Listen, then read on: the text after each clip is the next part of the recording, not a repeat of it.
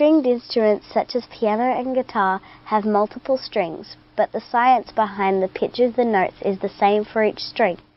The pitch of a musical note is measured by its frequency, which is the number of vibrations per second. Variables of length, tension, and mass combine to give each note its frequency. The longer the string, the lower the frequency. The shorter the string, the higher the frequency.